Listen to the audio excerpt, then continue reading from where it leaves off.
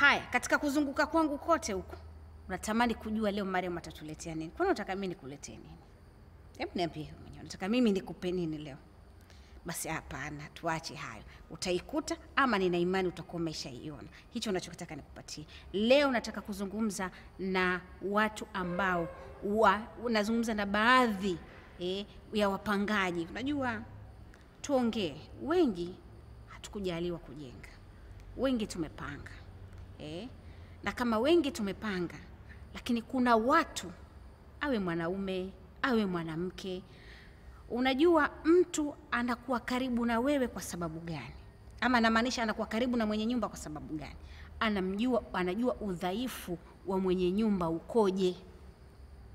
Kwa hiyo anakuwa karibu naye, ili atengeneze mazingira ya kutolipa kodi kwa wakati. Anakuwa karibu na mwenye nyumba, anamletea vizawadi mwenye nyumba, kama ni mwanaume anasafiri, kama ni hasafiri ni mfanyakazi, lakini lengo dhumuni amkamate mwenye nyumba.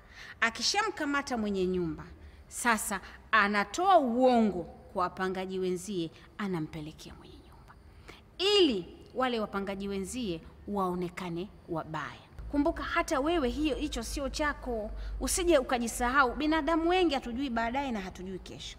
Kwa hiyo wakishaungana wale kwa pamoja, wakaenda kwa mwenye nyumba na wakamsimulia, na mwenye nyumba kweli akamtuma mtu akapeleleza, na akishajua utapewa notice. Na ukishapewa notice ndio ugomvi unapoanza kunyanyuka kwa mwenye nyumba, ndipo mnapoanza kuchukizana.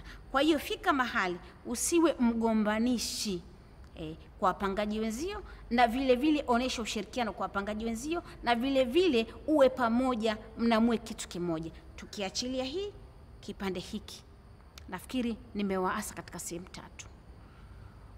Kuna jirani ambaye utamlisha na atafanya yake na yatakwenda, kwa wale ambao mnaotoka kwenda makazini. Lakini pia kuna majirani ambao vijana wenu mtawaruhusu kuingia, pia mtakaribisha wezi ndani ya nyumba, na mwisho kutamaki mkawa mnajiuliza, hivi hawa wanaingiaje na wanajuaje? Na hata vijana wenu pia wachunge vinywa vyao, watawaponza nyinyi, kwa sababu mnapokuwa familia moja ndani, lolote mama unaweza kuongea kwa sababu najua vijana wangu, watoto wangu. Baba lolote anaweza kuongea akajua watoto wa vijana wangu, watoto wangu, lakini wakaenda wakatoa nje. Kesho baba yetu anapata pesa, lakini hawajui kwamba ndipo unapokaribisha majambazi ama unapokaribisha wezi. Nazungumzia kipengele cha majirani. Jirani, shirikiana naye katika harusi, shirikiana naye katika msiba. Inatosha.